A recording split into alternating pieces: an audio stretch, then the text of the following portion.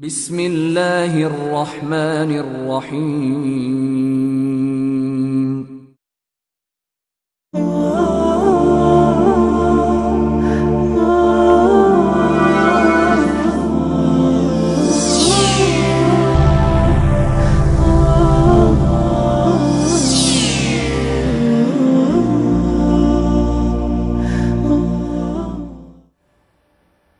আসসালামু আলাইকুম ওয়া রাহমাতুল্লাহি ওয়া বারাকাতুহু। আলহামদুলিল্লাহি রাব্বিল আলামিন ওয়াসসালাতু ওয়াসসালামু আলা সাইয়্যিদিল মুরসালিন ওয়া আলা আলিহি ওয়া আসহাবিহি ওয়া বারাকা ওয়া সাল্লিম। সুবহানাকা লা ইলমা লানা ইল্লা মা 'আল্লামতানা ইন্নাকা আনতাল আলিমুল হাকীম। ইসলামিক Q&A উইথ ইকরা প্রোগ্রামে আপনাদেরকে আন্তরিক মোবারকবাদ। আপনারা পিছনে দেখছেন আলুর দিশারি নামে যে প্রোগ্রাম ছিল, এই প্রোগ্রামে এখন নাম পরিবর্তন করে ইসলামিক Q&A উইথ ইকরা নাম দেওয়া হয়েছে। সমান প্রোগ্রাম, আপনারা প্রশ্ন করতে পারবেন। আমাদের সম্মানিত মেহমান শাইখুল-হাদিস মুফতি শেখ আব্দুর রহমান দামাত বারাকাতুহুম, মেনর পার্ক শাহজালাল মসজিদের সম্মানিত খতিব ইসলামিক স্কুল মাদ্রাসা ফরস্কয়ার ইসলামিক স্কুল মাদ্রাসা সম্মানিত শাইখুল-হাদিস মুফতি শেখ আব্দুর রহমান দামাত বারাকাতুহুম। আসসালামু আলাইকুম। ওয়ালাইকুম আসসালাম ওয়া রাহমাতুল্লাহি ওয়া বারাকাতুহু। আজকে আলহামদুলিল্লাহ এই নতুন প্রোগ্রাম, নতুন নামের এই প্রোগ্রামে আপনাকে আন্তরিক মোবারকবাদ। আমরা আজকে ঈসা আলাইহিস সালামের জীবনী সম্পর্কে আলোচনা শুনবো। এরপরেই আমরা দর্শকদের বিভিন্ন গুরুত্বপূর্ণ প্রশ্ন নেওয়ার চেষ্টা করবো ইনশাআল্লাহ। আলহামদুলিল্লাহ ওয়াসসালাতু ওয়াসসালামু আলা রাসূলিল্লাহ ওয়া আলা আলিহি ওয়া আসহাবিহি ওয়া মান ওয়ালা, আম্মা বা'দ। ফাআউযু বিল্লাহি মিনাশ শাইতানির রাজীম। বিসমিল্লাহির রাহমানির রাহিম। ইন্নাল্লাহা আসতাফা আদামা ওয়া নূহান ওয়া আলা ইব্রাহিমা ওয়া আলা ইমরানা আলাল আলামিন। بارك الله لنا ولكم بالقرآن العظيم ونفعنا وإياكم بما فيه من الآيات والذكر الحكيم। সম্মানিত ইকরা বাংলার প্রিয় দর্শক শ্রোতা ভাই এবং বোনেরা, আজকে আমাদের সম্মানিত প্রোগ্রামে নামের পরিবর্তন Q&A উইথ ইকরা, মানে কোয়েশ্চন অ্যান্ড আনসার উইথ ইকরা। এই আলোর দিশারি বা এই জাতীয় প্রোগ্রামকে ব্র্যান্ডিং করতে গিয়ে আপনাদের সুবিধার্থে সমান প্রোগ্রাম আমাদের থাকবে। তো এই প্রোগ্রামটি বর্তমানে এই নামে Q&A উইথ ইকরা নামেই আপনাদের সামনে আমরা হাজির হতে পেরেছি। আপনাদেরকে জানাই আন্তরিক মোবারকবাদ এবং আপনারা খুশি হবেন। এই প্রোগ্রাম শুধুমাত্র আমরা করতাম আলো দিশারি, মনে করেন শুধুমাত্র রবি এবং সোমবার, সানডে মানডে সমান। এই Q&A উইথ ইকরা এই প্রোগ্রামটি বর্তমানে ডিফারেন্ট উলামা একরামের মাধ্যমে, মুফতি হযরতদের মাধ্যমে আপনারা উপভোগ করবেন শনিবার থেকে বুধবার পর্যন্ত সেম টাইমে। আপনাদের সুবিধা হয়ে গেল শনি, রবি, সোম, মঙ্গল, বুধ, সুবহানাল্লাহ, সপ্তাহে 5 দিন আপনারা এই প্রোগ্রাম উপভোগ করবেন। নাম কি হবে? Q&A উইথ ইকরা, অর্থাৎ ইকরা বাংলার সাথে কোয়েশ্চেন আনসারের মাধ্যমে আপনারা দিন জানার এই সুবর্ণ সুযোগ করে দিল আজকে আপনাদের এই প্রাণপ্রিয় টিভি ইকরা বাংলা। আজকে আমাদের আলোচ্য বিষয় হযরত ঈসা আলাইহিস সালাম প্রসঙ্গে। কেন? কারণ এই টাইমে ডিসেম্বর আসলে বা ক্রিসমাস টাইম উপলক্ষে আমাদেরও কিছু করণীয় আছে। যেভাবে অন্যান্য ধর্মাবলম্বীরা, খ্রিস্টান এবং নাসারা ধর্মাবলম্বীরা ওনাদের মতো করে ঈসা আলাইহিস সালামকে যেভাবে তারা উপস্থাপন করে, যেহেতু কোরআনে করিমে আল্লাহ সুবহানাহু ওয়া তাআলা 13টি সূরার মধ্যে, কতটি? 13 সূরার মধ্যে হযরত ঈসা আলাইহিস সালামের কথা আলোচনা করেছেন। এবং কোরআনে করিমে আল্লাহ সুবহানাহু ওয়া তাআলা হযরত ঈসা আলাইহিস সালামের নাম মেনশন করেছেন 25 বার। আপনারা আশ্চর্য হবেন, কোরআন নাজিল হয়েছে যে নবী মুহাম্মদুর রাসূলুল্লাহ সাল্লাল্লাহু আলাইহি ওয়াসাল্লামের উপর, সেই মুহাম্মদ নামটি মাত্র মেনশন হয়েছে 4 বার। সেই জায়গায় হযরত ঈসা আলাইহিস সালামের নাম কোরআনে করিমে মেনশন করা হয়েছে 25 টাইম। যেভাবে আমরা আরও জানি যে কোরআনে করিমে সবচেয়ে বেশি যে আম্বিয়া কেরামের নাম মেনশন করা হয়েছে, সর্বোচ্চ তিনি হলেন হযরতে মূসা আলাইহিস সালাম। 136 134 বার হযরত মূসা আলাইহিস সালামের নাম কোরআনে মেনশন করা হয়েছে।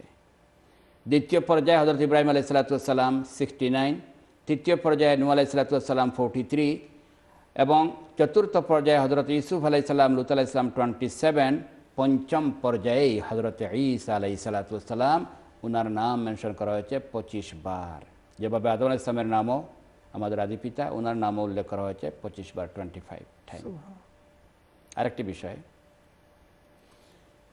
ঈসা আলাইহিস সালাম আমি কেন আজকে আমরা এই আলোচনা করব, কারণ আমাদের part of believe, part of ইমান।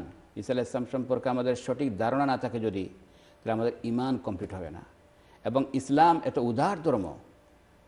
আহলে কিতাব, পিপুল অফ বুক বলতেই ইহুদ এবং নাসারাদেরকে অফার করতে গিয়ে নবী করিম সাল্লাল্লাহু আলাইহি সাল্লাম একটি হাদিসে বলেছেন, তারা কেউ ইসলাম গ্রহণ করলে তাদেরকে ডাবল রিওয়ার্ড দেওয়া হয়। সুবহানাল্লাহ, এত উদার। এবং কোরআনে আহলে কিতাব, পিপুল অফ বুক মানেই ইহুদ এবং নাসারা, খ্রিস্টান এবং ইহুদিদেরকে, জিউদেরকে বারবার তাদের কথা কোরআনে মেনশন করা হয়েছে। আপনারা হয়তো আরও তাজ্জুব হবেন যে হযরত ঈসা আলাইহিস সালাম উনাকে কেন্দ্র করে কোরআনে করিমে উনার মা হযরত মরিয়ম রাদিয়াল্লাহু তাআলা নামে পুরা মুস্তাকিল একটি সূরা আল্লাহ পাক অবতীর্ণ করেছেন, যে সূরাটির নাম হলো সূরা মরিয়ম। যেভাবে উনার ফ্যামিলি, উনার নানা এবং নানির ফ্যামিলিকে কেন্দ্র করে কোরআন শরীফে আরেকটি সূরা আল্লাহ অবতীর্ণ করেছেন, যে সূরার নাম আলে ইমরান, ইমরানের ফ্যামিলি। এটা শব্দ আলে ইমরান, ইমরানের ফ্যামিলি। ইমরান মানেই হযরত ঈসা আলাইহিস সালামের নানা, এবং তিনার পরিচয় হলো তিনি ছিলেন বাইতুল মাকদিসের একজন সম্মানিত ইমাম।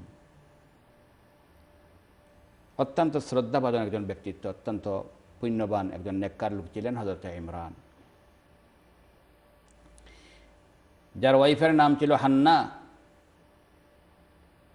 আল্লাহ সুবহানাহু ওয়া তাআলা ঈসা আলাইহিস সালামের নাম কোরআনে করিমে 25 টাইম 13 সূরাতে উনার স্টোরি আল্লাহ পাক বয়ান করেছেন। সেই হিসাবে আমরা মুমিন হিসাবে অবশ্যই দায়িত্ব, আমরা যখন কোরআন বিশ্বাস করব, আমাদের ইমানকে যখন আমরা মজবুত করব, তখন আল্লাহর বিশ্বাসের পরেই যে 7 আর্টিকেল অফ ইমানের মধ্যে থেকে একটি হলো, আমরা বলি কি আমানতু বিল্লাহি ওয়া মালাইকাতিহি ওয়া কুতুবির পরেই ওয়া রুসুলিহি, সকল রসুলদের উপরও আমরা সঠিকভাবে আমাদের বিশ্বাস স্থাপন করতে হয়। এই রসুলদের মধ্যে থেকে অন্যতম একজন হলেন হযরত ঈসা আলাইহিস সালাম।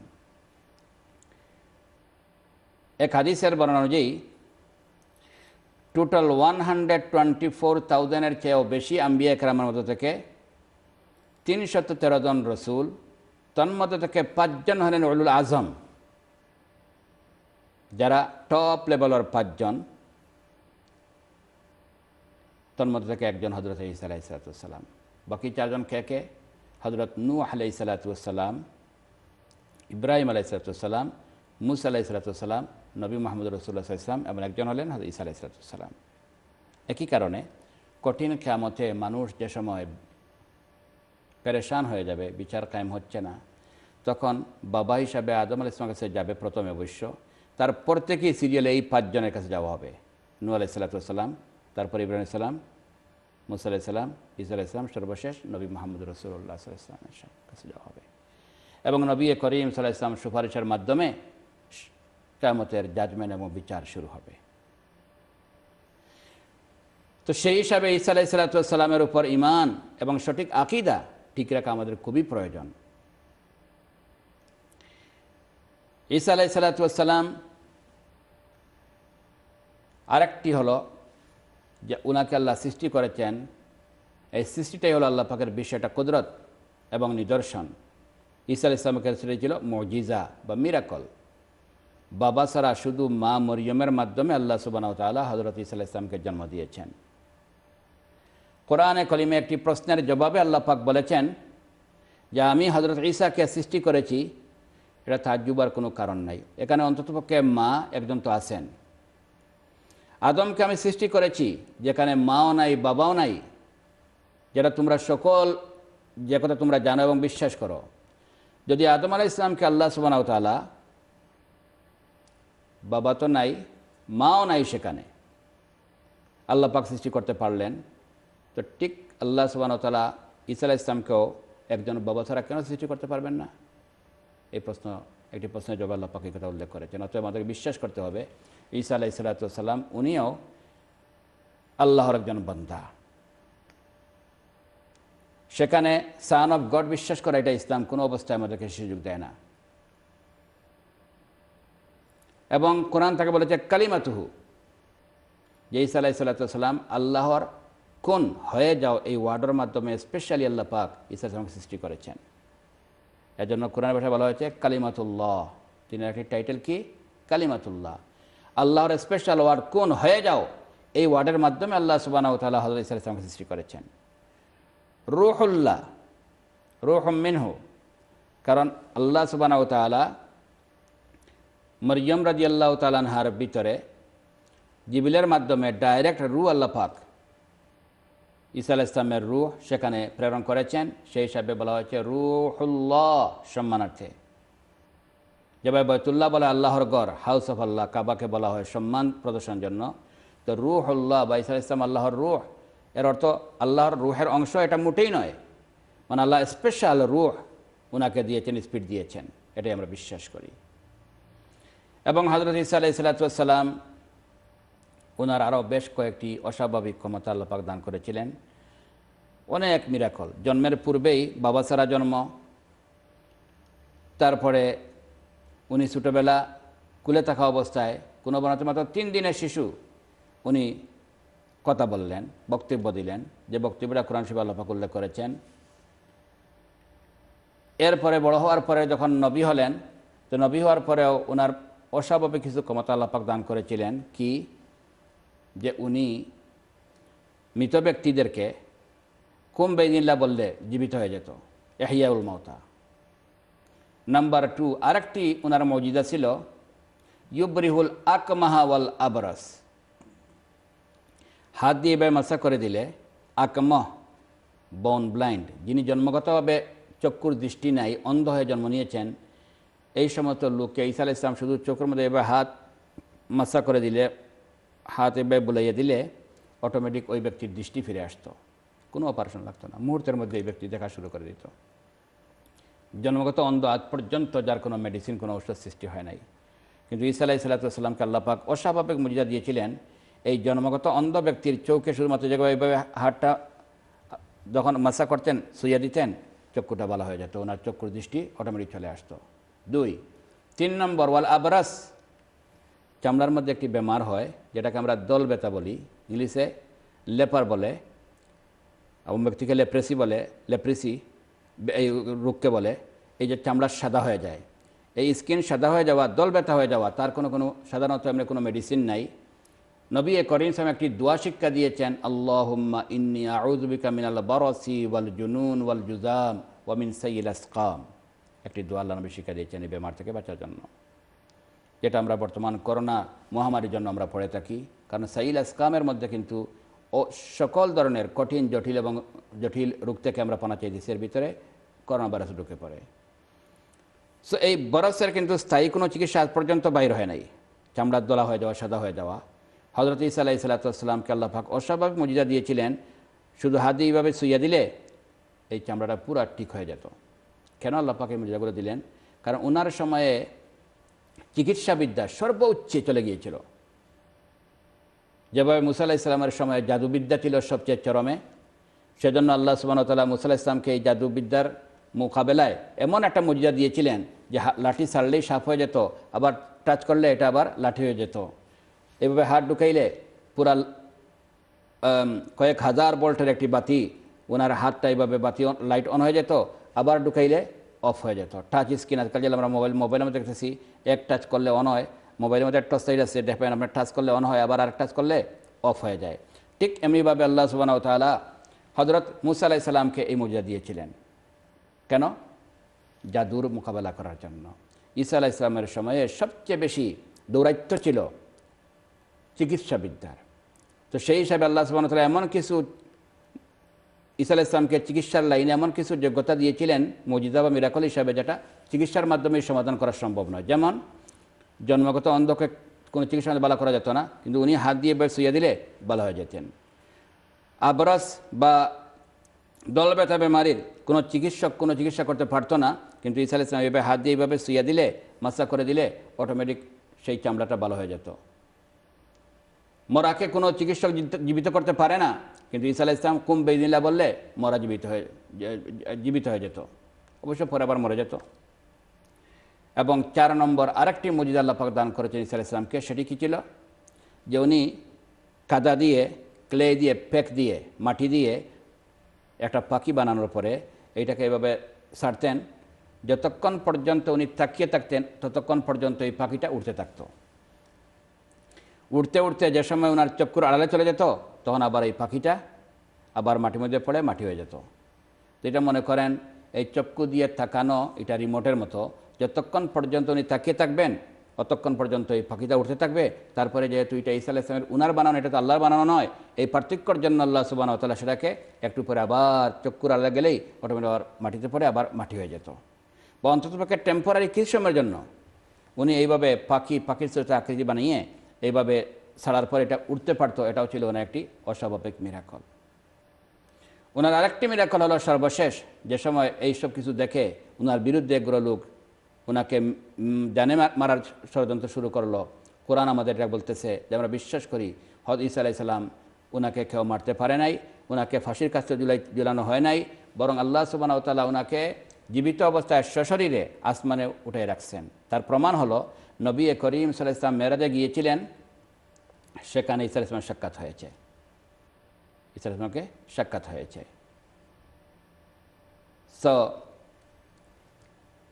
প্রথম আসমান আদম আলাইহিস সালামের সাথে, দ্বিতীয় আসমানে দেখা হয়েছিল ঈসা আলাইহিস সালামের সাথে, এবং ওনার সাথে ছিলেন ওনার খালা ইয়াহইয়া আলাইহিস সালামও। এবং কিয়ামতের পূর্বে আবার এই পৃথিবীতে ঈসা আলাইহিস সালাম পুনরায় আসবেন। মুতাওয়াতির হাদিস থেকে আমরা এটা বিশ্বাস করি। এই আশার মাধ্যমে প্রমাণ করবেন যে ওনাকে কেহ হত্যাও করতে পারে নাই, কেহ ওনাকে ফাঁসির কাষ্টে ঝুলাতে পারে নাই। ওয়ামা কাতালুহু ওয়ামা সালাবুহু বাররাফাহুল্লাহ, আল্লাহ কোরআনে পরিষ্কার বলেছেন কেউ তাকে হত্যাও করতে পারে নাই, কেউ তাকে ছুরিতে লটকাইতে পারে নাই, তিনি ক্রুসিফাইড হয়েন নাই, এবং আল্লাহ পাক ওনাকে উঠিয়ে নিয়েছেন। আবার এই পৃথিবীতে আবার উনি আসবেন এবং এই নবী মুহাম্মদ সাল্লাল্লাহু আলাইহি ওয়াসাল্লাম উম্মত হিসেবে আসবেন। যে সময় ওনার বয়স ছিল 33, ওই সময় ওনাকে উঠিয়ে নেওয়া হয়েছে। আবার এই পৃথিবীতে আসার পরে ওনার মাধ্যমে দাজ্জাল হত্যা হবে, তারপরে উনি দুনিয়াতে ইসলাম শান্তি ধর্ম প্রতিষ্ঠা করবেন, এবং 40 বছর বয়স যখন হবে, এর আগে উনি শাদিও করবেন, সন্তানও হবে। 40 বছর বয়স হওয়ার পরে ওনার ইন্তেকাল হবে, এরপরে ওনাকে দাফন করা হবে নবী করিম মুসতাদ আহমদ বর্ণজি নবী করিম সাল্লাল্লাহু আলাইহি ওয়াসাল্লামের রওজার কাছে আবু বকর এবং হযরত উমর রাদিয়াল্লাহু তাআলা আনহুর পরে একটা জায়গা আছে, সেই জায়গাতেই ওনাকে দাফনও করা হবে। এই যে বেসিক কয়টি বিষয় যে ঈসা আলাইহিস সালাম সম্পর্কে আল্লাহ পাক অস্বাভাবিক মুজিজা ওনাকে সৃষ্টি করেছেন, ছোটোবেলা কথা বলেছেন, অস্বাভাবিক মুজিজা ওনাকে আল্লাহ পাক দান করেছিলেন, এবং উনি আল্লাহর বান্দা এবং আল্লাহর অন্যতম একজন রসুল, সম্মানিত রসুল। 313 জন কোরআন শরীফে তার মধ্যে উল্লেখ করা হয়েছে 25 জন, তার মধ্যে থেকে একজন, আবার উলুল আজম 5 জনের মধ্যে থেকেও একজন, এবং কোরআনে করিমে 25 টাইম ওনার নাম মেনশন করা হয়েছে 13টি সূরার মধ্যে, এবং ওনার মা মরিয়ম রাদিয়াল্লাহু তাআলা নামে একটি সূরা আল্লাহ পাক অবতীর্ণ করেছেন, প্লাস ওনার নানা ইমরানের নামে আলে ইমরান নামে আরেকটি সূরা আল্লাহ পাক অবতীর্ণ করেছেন। আবার বিশ্বাস করি যে ওনাকে হত্যাও করা হয় নাই, ওনাকে কেউ শরীর দিতেও পারে নাই, ফাঁসির কাছে দিতে পারে নাই। উনি আবার পৃথিবীতে আসবেন এই সব বিশ্বাস আমাদেরকে রাখতে হবে ঈসা আলাইহিস সালাম সম্পর্কে। মৌলিক এই বিশ্বাসগুলা পার্ট অফ ইমান। আমরা ইনশাআল্লাহ বিস্তারিত পরে ওইটার আলোচনা করব। তো আমরা হযরত ঈসা আলাইহিস সালাম এবং সমস্ত আম্বিয়া কেরামের ক্ষেত্রে আমাদের আকীদা এবং বিশ্বাস যেন সঠিক হয়, এটা আমাদের সবসময় খেয়াল রাখতে হবে। আল্লাহ সুবহানাহু ওয়া তাআলা প্রত্যেককে সঠিক ইমান এবং বিশেষ করে আম্বিয়া কেরামের ক্ষেত্রে সঠিক আকীদা বিশ্বাস যেন রাখতে পারি, আল্লাহ আমাদের সকলকে সেই তৌফিক দান করুন, আমিন। জাযাকুমুল্লাহ আহসানাল জাযা। জাযাকাল্লাহ খায়র। সম্মানিত ইকরা বাংলা দর্শক শ্রোতা, আলহামদুলিল্লাহ অত্যন্ত গুরুত্বপূর্ণ আলোচনা শুনতেছিলাম। ইসলামিক Q&A উইথ ইকরা এই প্রোগ্রামে আপনাদেরকে আন্তরিক মোবারকবাদ। আলহামদুলিল্লাহ আপনারা এখানে কল করতে পারবেন। আলহামদুলিল্লাহ এই প্রোগ্রামটা আপনাদের জন্য ইনশাআল্লাহ 5 দিন পর্যন্ত চলবে। আলহামদুলিল্লাহ শনিবার থেকে বুধবার পর্যন্ত এই প্রোগ্রামেই আপনার ইনশাআল্লাহ প্রশ্ন করতে পারবেন। আলহামদুলিল্লাহ আমরা দেখছি প্রচুর কলার লাইনে চলে এসেছেন। দেখি এই মুহূর্তে আমাদের সাথে কে রয়েছেন। হ্যালো কলার, আসসালামু আলাইকুম। কলটা ড্রপ হয়ে গেছে, ইনশাআল্লাহ আপনি আবারও আসবেন। এইটা আমরা প্রবর্তী করে যাচ্ছি। হ্যালো কলার, আসসালামু আলাইকুম। আসসালামু আলাইকুম। ওয়ালাইকুম সালাম রাহমাতুল্লাহ। হুজুরের সামনে একটা প্রশ্ন আছে। জি হোক, আপনার প্রশ্নগুলো। হুজুর পয়লা প্রশ্ন, আপনারা দোয়া করবেন হুজুর আমরা লাগি, আমরা ওলিয়া আওলাদ লাগি, তামাম মুসলিম বা লাগি, করোনা বেশি বাড়ি গেছে গিয়া। আর আজকে আমি এশার নামাজও ফরজ নামাজ পড়েছি, আর রুশে 2 রাকাত পড়িয়া আর শাহাদাত পড়িবার সারা পড়িয়া সালাম ফিরাই দিয়েছি। লগে লগে দেন উঠি আরো 2 রাকাত পড়িয়া সজদা নামাজ পড়ছি। আমার একটা ওইল নি হুজুর, না বদলা পড়িতাম। এশার নামাজও ফরজ নি? জি। ওকে, আর কোনো প্রশ্ন আছে নি? না, ঠিক আছে, আমরা প্রশ্নের উত্তর দিতেছি। আমরা আবারও বলবো, আমাদের এই প্রোগ্রাম Q&A উইথ ইকরা এই নামেই বর্তমানে চলবে। আলোদিশারির ওই নামার পরিবর্তন হয়ে গেছে এবং এই প্রোগ্রামটি আমাদের চলবে শনিবার থেকে শুরু করে বুধবার পর্যন্ত, এবং আমরা রবি এবং সোম এই 2 দিন আমি থাকবো, অন্যান্য উলামা মুফতি আব্দুল মুনতাকিম সাহেব সহ অন্যান্য উলামা কেরাম থাকবেন। বাকি দিনগুলো তো ইনশাআল্লাহ আপনাদের সুবিধার্থে ব্র্যান্ডিং করার জন্য নতুন নামে Q&A উইথ ইকরা এই নামেই প্রতি শনিবার থেকে বুধবার পর্যন্ত 9টা থেকে 10:30 পর্যন্ত এই প্রোগ্রাম রেগুলার চলবে ইনশাআল্লাহ। আপনি যে প্রশ্ন করেছেন, প্রশ্নের পূর্বে আপনি দোয়া চেয়েছেন। আমরা দোয়া করি আল্লাহ সুবহানাহু ওয়া তাআলা এই কঠিন সময়ে যারা করোনা আক্রান্ত হয়েছেন তাদেরকে আল্লাহ পাক সুস্থ করে দিন। যারা আমরা সুস্থ আছি আল্লাহ যেন আমাদেরকে হেফাজত রাখেন, এবং এই করোনার আক্রমণ থেকে আক্রান্ত থেকে যেন আল্লাহ পাক আমাদেরকে, গোটা বিশ্বকে, বিশেষ করে আমাদের ফ্যামিলি, আমাদের আদরের সন্তানদেরকে যেন আল্লাহ হেফাজত করেন, আমিন ইয়া রাব্বাল আলামিন। আপনার প্রশ্ন ছিল যে এশার নামাজে 4 রাকাত পড়া শুরু করেছিলেন, কিন্তু ভুলবশত 2 রাকাত পড়ে আপনার তাহিয়াতুর পরে দুরূদ শরীফ, দোয়া এগুলো পড়ে সালাম ফিরিয়ে হঠাৎ স্মরণ হয়েছে আমার তো 2 রাকাত বাকি রয়েছে। আপনার কোনো কিছু না করেই আবার দাঁড়িয়ে বাকি 2 রাকাত পড়ে সিজদা নামাজ কমপ্লিট করেছেন। প্রশ্ন হলো, এই অবস্থায় নামাজ কমপ্লিট করার কারণে আপনার নামাজ কি হয়েছে? ইয়েস, আলহামদুলিল্লাহ নামাজ হয়ে গেছে। কারণ আপনি নিয়ম তো ছিল তাশাহুদ পড়ে আপনি দাঁড়িয়ে যাবেন, ভুলবশত আপনি যে তাশাহুদের পরে বাকি সব পরে সালাম ফিরিয়ে ফেলছেন, বাট নামাজ ভঙ্গ হয় এমন কোনো কাজে আপনি জড়ান নাই। যেমন কারোর সঙ্গে কথা বলেন নাই, হাঁটাও শুরু করেন নাই, আপনি কিবলা থেকে আপনার সিনাকে অন্যদিকে ফিরান নাই। এই অবস্থায় স্মরণ হওয়ার সঙ্গে সঙ্গে যদি কেহ দাঁড়িয়ে বাকি অসম্পূর্ণ রাকাতগুলো পুরা করে শেষ বৈঠকে সিজদা নামাজ কমপ্লিট করে, তো নামাজ হয়ে যায়, আপনার নামাজ হয়ে গেছে ইনশাআল্লাহ। আল্লাহ আপনাকে কবুল করুন, আমাদেরকে যেন কবুল করেন, আমিন। মাশাআল্লাহ, জাযাকাল্লাহ খায়র। প্রচুর কলার লাইনে অপেক্ষায় রয়েছেন। আমরা দেখি এই মুহূর্তে প্রশ্নকে নিয়ে আসছেন। হ্যালো কলার, আসসালামু আলাইকুম। ওয়ালাইকুম আসসালাম ওয়া রাহমাতুল্লাহি ওয়া বারাকাতুহু। জনাব, আমার হযরত শেখের কাছে ছোট্ট একটা প্রশ্ন। জি, আমরা যে সময় ঘর থেকে বাইরে যাই, তো আমরা দোয়া পড়া বাড়াইলাম, যে সময় ঘর আইয়া আবার হামাইমু, এই সময় আমরা এই ঘর হামাই পরে আসসালামু আলাইকুম ওয়া রাহমাতুল্লাহ কইমু না আসসালামু আলাইকা ওয়া আলা ইবাদিল্লাহিস সালিহিন? ইনশাআল্লাহ। আচ্ছা, মাশাআল্লাহ। আর কোনো প্রশ্ন আছে আপনার? জি না জনাব, আসসালামু আলাইকুম ওয়া রাহমাতুল্লাহ। ওয়ালাইকুম সালাম ওয়া রাহমাতুল্লাহ। প্রথম প্রশ্ন, আপনার যে সুন্দর প্রশ্নের জন্য আপনাকে প্রথমত আপনাকে ধন্যবাদ জানাই। আপনার প্রশ্ন হলো, ঘর থেকে বের হওয়ার সময় তোমরা দোয়া পড়ি, কি পড়ি? বিসমিল্লাহি তাওয়াক্কালতু আলাল্লাহ ওয়া লা হাওলা ওয়া লা কুওয়াতা ইল্লা বিল্লাহ। এবং আমরা অবশ্যই দোয়া পড়ব। এই দোয়া পড়ার মাধ্যমে অনেক ফায়দা। সবচেয়ে বড় ফায়দা হলো লগে লগে ফিরিস্তার মাধ্যমে আল্লাহ পাক ঘোষণা করিয়ে দেন যে হুদিতা কুফিতা ওকিতা, যে তুমি এই দোয়ার মাধ্যমে তোমাকে সঠিক পথে গাইড দেওয়া হবে, এই দোয়াটা তোমার হেফাজত এবং প্রোটেকশনের জন্য যথেষ্ট, এবং তুমি প্রোটেক্টেড এবং তুমি মাহফুজ হয়ে গেলে। ফিরিয়ে যে সময় আসবো তখন আমরা গড়ে আল্লাহুম্মা ইন্নী আসআলুকা খায়রাল মাওলাজ ওয়া খায়রাল মাখরাজ বিসমিল্লাহি ওয়ালাজনা বিসমিল্লাহি খারাজনা ওয়া আলাল্লাহি রাব্বিনা তাওয়াক্কালনা, এই দোয়া পড়ে আমরা গড়ে ঢুকবো। ঢুকার সময় যদি গড়ে কেউ থাকেন তাদেরকে সালাম করবো, আসসালামু আলাইকুম ওয়া রাহমাতুল্লাহি ওয়া বারাকাতুহু। ফায়দা কী হবে? নবীজি বলেন কেউ যদি এইভাবে ফিরিয়ে আসার সময় গড়ে সালাম করে ঢুকে, আল্লাহ সুবহানাহু ওয়া তাআলার জিম্মাদারি, আল্লাহ 3 ব্যক্তির হেফাজতের জিম্মাদার হয়ে যান। এর মধ্যে থেকে একজন যে গড়ে ফিরার সময় সালাম করে ঢুকে। তো আমরা যদি গড়ে কেউ থাকেন তো আমরা তাকে সালাম করব। আপনি গড়ে ঢুকছেন, আপনার স্ত্রী আছেন, আপনার সন্তান আছে, আপনি তাদেরকে সালাম করেন, আসসালামু আলাইকুম ওয়া রাহমাতুল্লাহি ওয়া বারাকাতুহু। যদি কেউ ঘর নাই, আপনি খালি ঘরে ঢুকতেছেন, কেউ নাই এখানে, আপনি তালা খুলে ঢুকতেছেন, আপনি জানেন কেউ ঘরে নাই, তখন আপনি বলবেন আসসালামু আলাইনা ওয়া আলা ইবাদিল্লাহিস সালিহিন। তাহলে দুই অবস্থার উপরে আমরা ইউজ করতে হবে। যদি ঘরে কেউ থাকেন আসসালামু আলাইকুম ওয়া রাহমাতুল্লাহি ওয়া বারাকাতুহু নরমাল সালাম করব। আর যদি ঘরে কেউ থাকেন না, খালি ঘর বা এমন কোনো জায়গায় আমি ঢুকতেছি যে ঘরে কোনো লোক থাকে না, তো সেখানে আমরা ঢুকার সময় বলবো আসসালামু আলাইনা ওয়া আলা ইবাদিল্লাহিস সালিহিন। তখন কি হবে? যে আল্লাহ তুমি আমাকে শান্তি দাও এবং সকল নেককার বান্দাদের উপর আল্লাহ তুমি শান্তি বর্ষণ করো। এই সালামটা সকলকে আপনি ইনক্লুড করে ফেললেন, এই হলো নিয়ম। তখন কি হবে?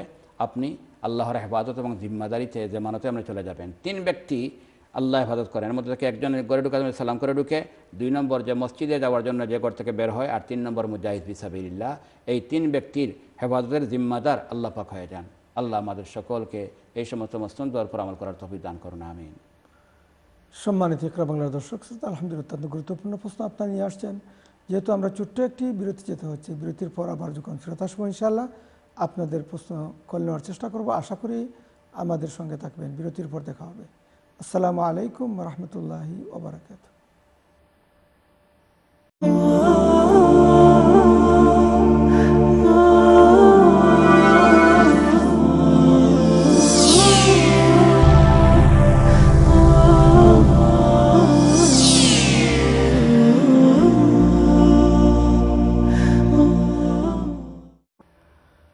আসসালামু আলাইকুম রহমতুল্লাহ বরকাত। সম্মানিত ইকরা বাংলার দর্শক শ্রোতা, আলহামদুলিল্লাহ কিউএনএ উইথ ইকরা প্রোগ্রামে আপনাদেরকে আন্তরিক মুবারকবাদ। আলহামদুলিল্লাহ বিরতির পূর্বে আপনারা অনেকেই প্রশ্ন করার জন্য অপেক্ষা রয়েছিলেন। এই মুহূর্তে আমরা দেখছি অনেক লাইনে রয়েছেন। আমরা দেখি এই মুহূর্তে প্রশ্নকে নিয়ে আসছেন। হ্যালো কলার, সালামু আলাইকুম।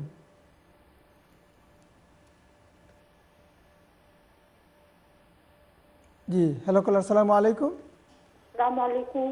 ওয়ালাইকুম সালাম রহমতুল্লাহ। যদি নমাজের পরে ওযু যাইবি তে তসবিহ করতাম পারবনি, আর সূরাও তা দুয়া দিবি করতাম পারবনি, ওখানটা আমারে কইবা। আর তো আমি সমান তো আপ পাইনি। কিত হয়ে গেলে ওযু গেলে কি? ওযু গেলে কি নমাজের পরে? ওযু গেলে। আচ্ছা, বুঝতে পারছি। আর কোনো প্রশ্ন আছে আপনার? জি না। ঠিক আছে, আপনি শুনতে থাকুন। জাযাকাল্লাহ। আপনার প্রশ্ন হলো, নামাজ পড়েছেন, নামাজে তো অবশ্যই ওযু লাগবে, কারণ নবী সাল্লাল্লাহু বলেছেন লা তুকবালু সালাতুন বিগাইরি তুহুরিন, ওযু ব্যতীত কোনো নামাজ কবুল হয় না। তো নামাজ শেষ করার পরেই যদি কারো ওযু চলে যায়, তো ওযু না থাকা অবস্থায় ওই টাইমে জিকির, তাসবিহাত বা কোরআনে কারীমের তিলাওয়াত কি করা যাবে এবং সব কি সমান পাওয়া যাবে? ইয়েস, আনসার হলো আপনি পারবেন। ওযু চলে যাওয়ার পরেও আপনি জিকির, তাসবিহাত, দুআ এবং কোরআনে কারীমের তিলাওয়াত মুখস্থ আপনি করতে পারবেন। কেন? নবী করিম সাল্লাল্লাহু আলাইহি ওয়াসাল্লাম সর্বাবস্থায় জিকির, তাসবিহাত এবং কোরআনে কারীমের মুখস্থ তিলাওয়াত করে থাকতেন। কানা রাসূলুল্লাহি সাল্লাল্লাহু আলাইহি ওয়াসাল্লাম ইয়াযকুরুল্লাহা ফি কুল্লি আহইয়ানিহি, রাসূলুল্লাহ সর্বাবস্থায় আল্লাহর জিকির করেছেন। কোরআনে কারীমের তিলাওয়াত এটা উত্তম একটি জিকির। আফজালুজ যিকরি তিলাওয়াতুল কোরআন। জিকির, তাসবিহাত, দোয়া সেগুলোও ওযু ছাড়াও করা যেতে পারে, সবও পাবেন ইনশাআল্লাহ। তবে উত্তম অবশ্যই এটা মনে রাখবেন যে ওযু করে যদি আমরা জিকির, তাসবিহাত, কোরআনে কারীম মুখস্থ তিলাওয়াত যদি আমরা ওযু করে করতে পারি তাহলে তো আরও বেশি উত্তম হবে। কারণ একটি হাদিসে নবী রাসূল নিজেই বলেছেন, হাদিসে বুখারী শরীফ সহ বিভিন্ন হাদিসে কিতাবে উল্লেখ রয়েছে, ইন্নী আকরাহু আন আযকুরাল্লাহ ইল্লা আলা তাহারাতিন, তাহারত ছাড়া অজু না থাকা অবস্থায় আল্লাহকে স্মরণ করা আমি পছন্দ করি না। আমি পছন্দ করি আমি অজু অবস্থায় আমি আল্লাহকে স্মরণ করি। ইভেন একজন সাহাবী নবী করিম সাল্লাল্লাহু আলাইহি ওয়াসাল্লামকে সালাম করেছিলেন, সালামের জবাব দিতে নবী করিম সাল্লাল্লাহু আলাইহি ওয়াসাল্লাম তাড়াহুড়া করে উনি চলে যাচ্ছেন দেখে অজু করার সুযোগ নাই, তায়াম্মুম করে জবাব দিয়েছেন এবং এই কথাটা বলেছিলেন যে আমি চাই আল্লাহর নাম নিতে আমি যেন অজু অবস্থায় আমি নিতে পারি। তো উত্তম তো অবশ্যই, বাট এরপরেও আমি বললাম জায়েজ অবশ্যই আছে। বিশেষ করে আপনারা যারা মুরব্বী যারা আছেন, মুরব্বী মা বাবা যারা আছেন, হয়তো অজু চলে গিয়েছে, আরেকবার অজু করবেন কষ্ট হয়তো হবে, তো আপনারা এই অজু না অবস্থায় যদি জিকির তসবিহ দোয়া কোরআন কারীমের মুখে তিলাওয়াত করেন সেটা জায়েজ আছে, অবশ্যই জায়েজ আছে, ইনশাআল্লাহ আপনি করতে পারবেন ইনশাআল্লাহ। জাযাকুমুল্লাহ আহসানা জাযা। উনি বলছেন সমান সওয়াব পাবেন কিনা? সমান সওয়াব তো পাওয়া যাবে, কিন্তু উত্তম আপনি অজু করে যদি করেন তাহলে এটা আরেকটু বেশি হবে, ভালো হবে, বাট অবশ্যই জায়েজ রয়েছে, জায়েজ আছে ইনশাআল্লাহ। জাযাকুমুল্লাহ। জাযাকাল্লাহ খাইর। আমরা দেখি পরবর্তী প্রশ্নকে নিয়ে আসছেন। হ্যালো কলার, আসসালামু আলাইকুম। হ্যালো কলার, আসসালামু আলাইকুম। আসসালামু আলাইকুম। ওয়া আলাইকুম ওয়ালাইকুম সালাম আসসালাম ওয়া রাহমাতুল্লাহি ওয়া বারাকাতুহু। মাশাআল্লাহ। আমার নাম হুমায়রা। জি।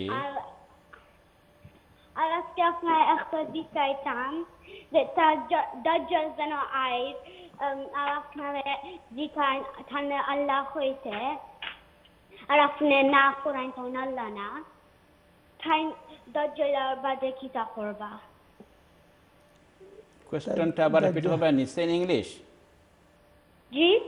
Can you repeat the question in your language, English? Okay. When the Dajjal comes down and he asks you to say that he's Allah, and then you say no, that he's not Allah,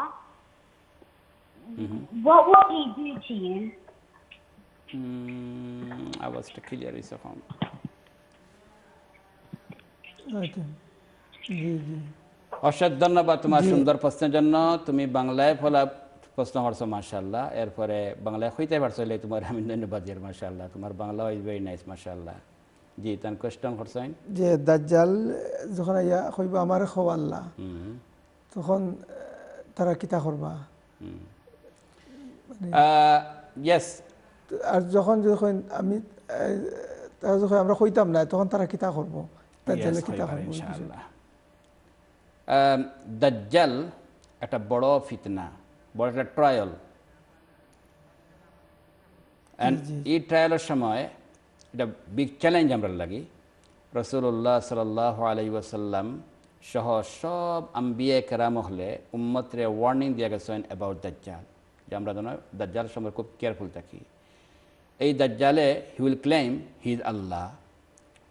তখন মুমিন যারা তারা একটা deny করবা, deny করার পরে এই দাজ্জালে তাদের বিভিন্ন ধরনের ট্রায়াল এবং পেরেশানির মধ্যে ফেলাই দিব, পরীক্ষার মধ্যে ফেলাই দিব। দেখা দিব যে তাদের সব মাল ওয়েলথ সবটা লস্ট হয়ে যার গিয়ে, তাদের কোনো খেতর না, তাই আরাম ফাইরা না, দেখাই বলা কিন্তু বাট শেষ পর্যন্ত রিয়ালিটি লগি যে এটা কোনো ক্ষতি হইতো না ইনশাল্লাহ। তার সাথে তাহব দেখাইব একটা জান্নাত আর একটা জাহান্নাম। নবী ফরমাইন তার জান্নাত যে একটা অটোই জাহান্নাম, আর যে একটা জাহান্নাম দেখার ওটা আসলে জান্নাত। হে ফেক মানুষের দুকা দিলে থাকব, ডিসিভ করতে থাকব। তো আমরা লাগি জরুরি লাগি দাজ্জাল যে সময় আইব যদি বাসবার লাগি সূরা কাহাফ, তুমি জানরা সূরা কাহাফ একটা সূরা আছে কোরআন শরীফ, এই সূরা কাহাফের ফার্স্ট 10 আয়াত মুখস্থ করা, আর কেউ হচ্ছে লাস্ট 10 আয়াত। তো কোনো বর্ণনা আছে ফার্স্ট 10 আয়াত, আর কোনো আছে লাস্ট 10 আয়াত। তো বেস্ট হইব আমরা ফার্স্ট 10 আয়াত মেমোরাইজ করতাম আর লাস্ট 10 আয়াত মেমোরাইজ করতাম। 1 2 নম্বর একটা দোয়া আছে যে দোয়ার মধ্যে নবী করিম সাল্লাল্লাহু আলাইহি ওয়াসাল্লাম 4টা জিনিসটা কি ফানা চাইছেন।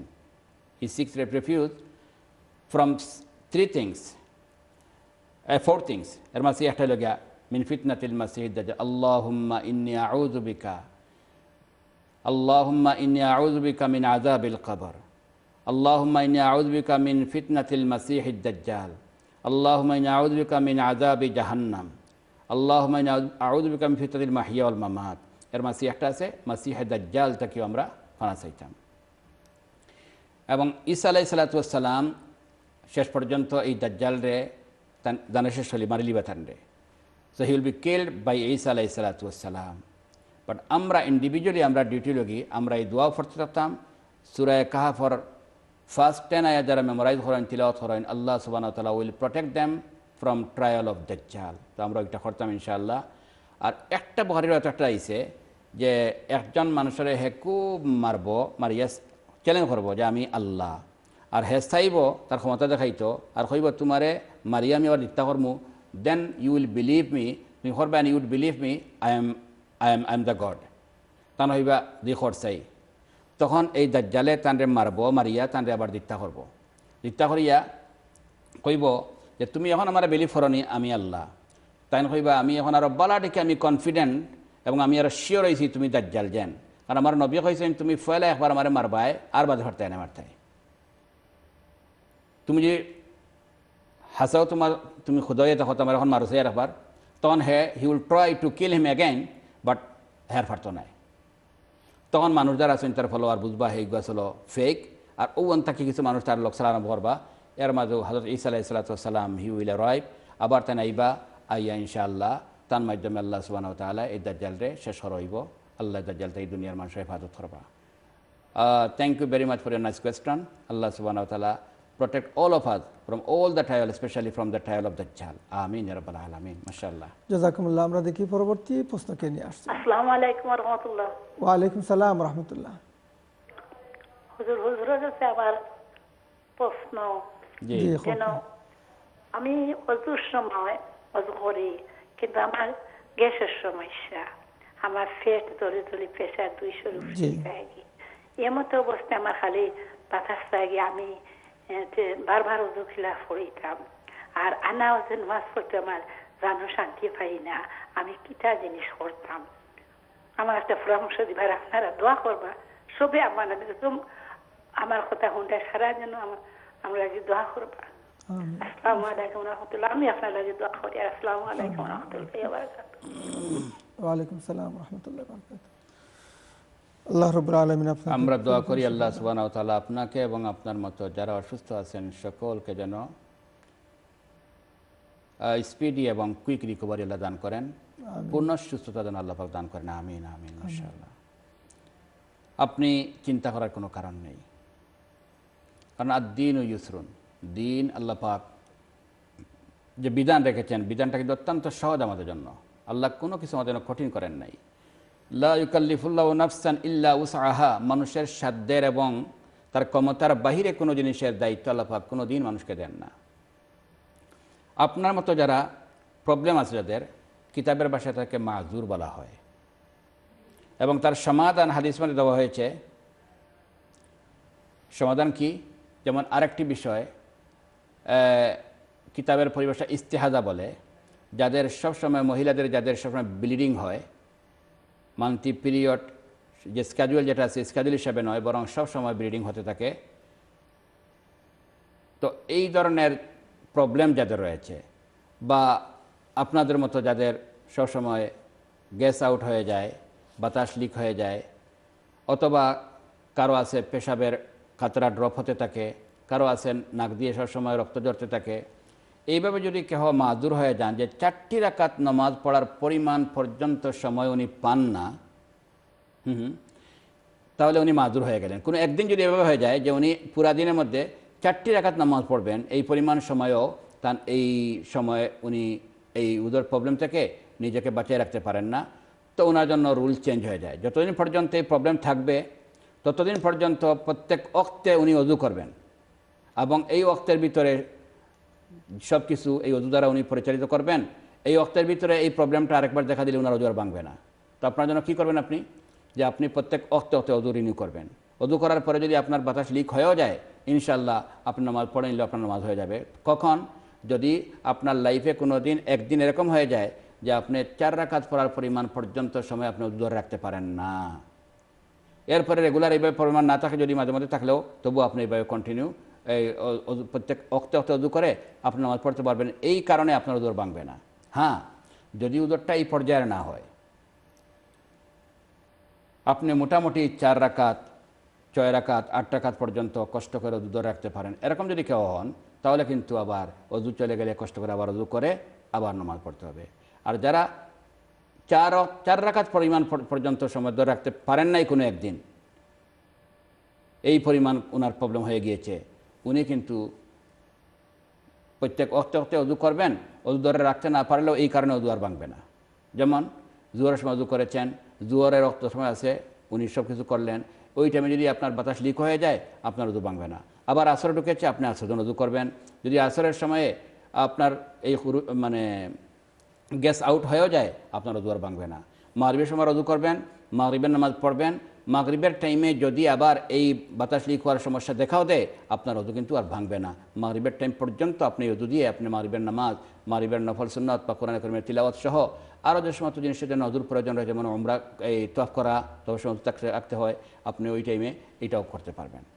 তো সহজ আনসার এটাই যে আপনি অজু ধরে রাখতে না পারার কারণে আপনার চিন্তা করার কোনো কারণ নেই। প্রত্যেক অক্ত অক্তে আপনি অজু করে এই প্রবলেম দেখা দিলেও এই অক্তের ভিতরে আর অজু ভাঙবে না, আপনি আপনার এই অজু দিয়ে আপনি সব কিছু করতে পারবেন। ঠিক আছে ইনশাআল্লাহ? তো আপনি চিন্তা করার কোনো কারণ নেই। আমরা এরপরে দোয়া করি আল্লাহ সুবহানাহু ওয়া তাআলা এই ধরনের প্রবলেম যাদের রয়েছে আল্লাহ তাদের সকলকে শিফা দান করেন। আমিন। জাযাকুমুল্লাহ। আমিন। জাযাকাল্লাহ খায়র। আমরা দেখি পরবর্তী প্রশ্নকে নিয়ে আসছেন। হ্যালো কলার, আসসালামু আলাইকুম। হ্যালো, আসসালামু আলাইকুম। ওয়ালাইকুম সালাম রাহমাতুল্লাহ। হুজুর, আমি একটা জিনিস জানতাম চাই। আমি নামাজ লাগলে চাইরে হাত জোরের নামাজ হোক বা এশার নামাজ চাইরে হাত পড়িয়ে আনলে বা 8 রেখাত পড়িয়ে আনলে এসব 2 রেখাত যদি কোনো প্রবলেম হয়ে যায় বলে পড়তাম আসলাম, এক সুরা বা অন্য সুরা পড়িয়ে লিছি বা কোনো বেশম হয়েছে বা কোনো সময় অজু গেছে গিয়ে আবার রিপিট করতাম, মানে ও পয়লা 8 তাকে আবার স্টার্ট করতাম নি না, যেন আমার কেটা মিষ্টি কইছে অন্তাকে আর বা দুয়ারিয়া পড়া লাগবো টাটা পুরা ক্লিয়ার করে হইবা হুজুরে। বুঝছেন আমার প্রশ্ন? জি, বুঝতে পারছি। আর কোনো প্রশ্ন আছে আপনার? জি জি না, আর দোয়া করবার লাগে, আমার লাগি দোয়া করবা। আমি সকল সময় বেমার থাকি আর মুসলিম উম্মার লাগি দোয়া করবা। আল্লাহ রাব্বুল আলামিন আপনার শিফা দান করুন। আমিন। আপনার প্রশ্নের উত্তর হিসেবে আমরা এটাই বলবো, আপনার যে নামাজের সমস্যা হয়েছে, আপনার যেখানে মিস্টেক হয়েছে বা যেখানে আপনার অজু গিয়েছে, আপনি ওই জায়গাটা কারেকশন করবেন। মনে করেন না আপনি এশার নামাজ পড়েছেন, আজকে এশার ফরজের সমস্যা হয় নাই, এশার পরে সুন্নত 2 রাকাত পড়তে গিয়ে আপনার সমস্যা হয়েছে, অজু চলে গিয়েছে। তো আপনি অজু করে যখন আপনি পড়বেন তো এশার 2 রাকাত সুন্নত পড়বেন, ফরজ তো পড়ে ফেলেছেন আপনি, আপনার ফরজ তো হয়ে গেছে। বা এবার যদি সূরার কোনো মিস্টেক হয় তো মিস্টেকটাও দেখতে হবে কি পরিমাণ মিস্টেক। যদি নামাজ ভঙ্গ হয়ে যায় এরকম কোনো কিছু হয় আর আপনি নামাজ শেষ করে ফেলেছেন, তাহলে তো নামাজটা আবার রিপিট করবেন। যে নামাজে আপনার মিস্টেক হয়েছে শুধু ওই নামাজটার অর্থ হলো মানে মনে করেন সুন্নত মিস্টেক হয়েছে তো আপনি সুন্নত রিপিট করবেন, ফরজ নয়। বিতির মিস্টেক হয়েছে আপনি বিতির শুধু রিপিট করবেন, ফরজ বা সুন্নত যেটা আপনি পড়ে ফেলেছেন সেটা আপনার রিপিট করতে হবে না। তো এক কথায় যে অংশে আপনার সমস্যা হয়েছে ওই নামাজের অংশটুকু, ওই নামাজটা আপনি রিপিট করবেন। এশার নামাজের মধ্যে আমরা সালাম প্রথমে ফরজ পড়ি, আমরা সালাম ফিরে নেই, এটা শেষ হয়ে গেছে আমার। তারপরে সুন্নত 2 রাকাত পড়ি, আবার সুন্নত 2 রাকাত পড়ি আমরা আরেক সালামে, বিতির পড়ি আবার আরেক সালামে। তো সালাম পর্যন্ত নামাজের তাকবীরাতুল ইহরামের সালাম পর্যন্ত ভিতরে যেখানে সমস্যা হয়েছে ওই তাকবীরাতুল ইহরাম এবং সালামের ভিতরে নামাজটা, ওই নামাজটা শুধু রিপিট করতে হবে, পুরো নামাজ বাকি অন্যটা রিপিট করতে হবে না। জাযাকুমুল্লাহ। জাযাকুমুল্লাহ খায়র। আমরা দেখি পরবর্তী প্রশ্নকে নিয়ে আসছেন। হ্যালো কলার, আসসালামু আলাইকুম। ওয়ালাইকুম আসসালাম। আসসালামু আলাইকুম হুজুর, ভালো আছেন নি? আলহামদুলিল্লাহ, আমরা ভালো আছি মাশাআল্লাহ। জি আলহামদুলিল্লাহ। আপনারা দুইজনে আল্লাহ আয়াত সুন্দরভাবে মানুষের বিভিন্ন অসুবিধার সমাধান হয়ে দেরা, অজানা জিনিসে জানিয়ে দেরা, এটা বিশাল বড় তাবলীগ। টিভির ভলিউম একটু কমাইলে নাইলে আওয়াজ রিপিট হয়ে যায়। টিভির ভলিউম একটু আমার কমাইলে, দুই একটা কথা আছে হুজুর। টিভির ভলিউম একটু কমাইতে বা ফেলা। আমার আপনার টিভির ভলিউমটা যদি একটু কমাইয়া কইন তাহলে আপনি শুনতে অথবা পার্শ্ববর্তী রুমে গিয়ে আপনি কথা কইতে পারেন। জি ফরমাকা।